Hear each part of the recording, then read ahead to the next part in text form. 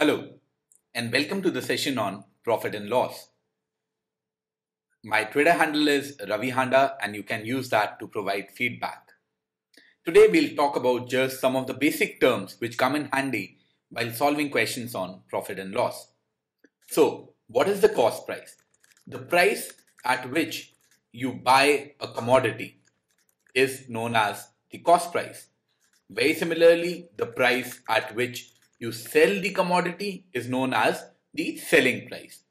Then comes the question of what is the marked price? Well, it is something like the MRP, the tag which is on a particular piece of cloth. Often you would have seen that you don't actually buy objects at MRP. This is the price which is mentioned on the commodity. That is the mark price. You might be buying it at that price, you might not be buying it, but the price which is printed, that is the mark price. Then comes the question of what is profit or loss? Well, if your selling price is greater than the cost price, then you are making a profit. Whereas if your selling price is lesser than the cost price, then you are making a loss. The difference of the two, the selling price minus the cost price, that is your profit or loss. If selling price minus cost price comes out as a positive value, if it comes out as a positive value, that would imply you made a profit. However, if it comes out as a negative value, that would imply that you made a loss. But absolute profits and absolute losses don't make much sense. You should have them in terms of percentages. Whether it is a profit percentage or it is a loss percentage, they are all calculated on the cost price. Please remember, this is a very common mistake that people make.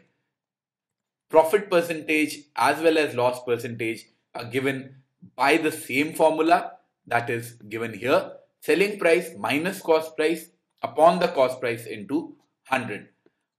The same formula can be used for calculating your loss also. However, there is a slight difference. The difference is, in this case, it will come out as a negative percentage.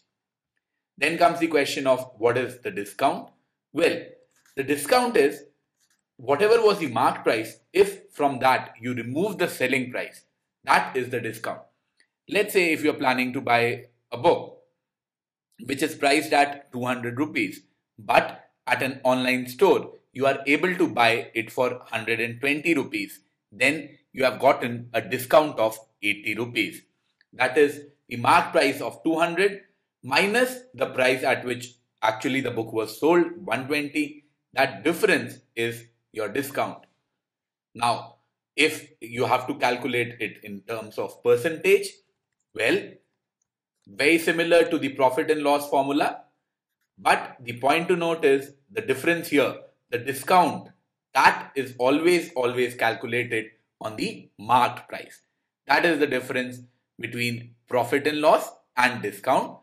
Profit and loss are always calculated on the cost price, whereas the discount is always calculated on the marked price.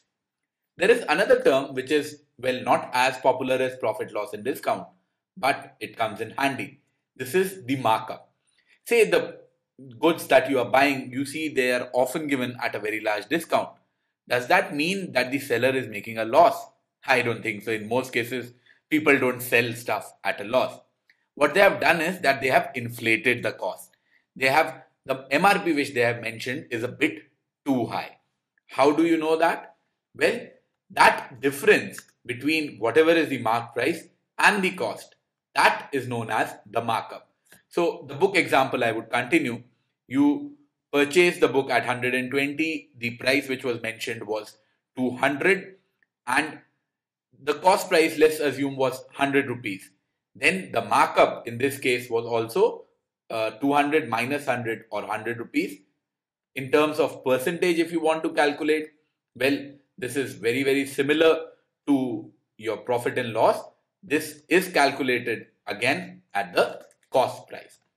So markup or markup percentage is calculated at the cost price. The actual markup, absolute markup, is given as the difference between the mark price and the cost price. So this is broadly the basic idea or the basic terminology which comes in handy in case of profit and loss.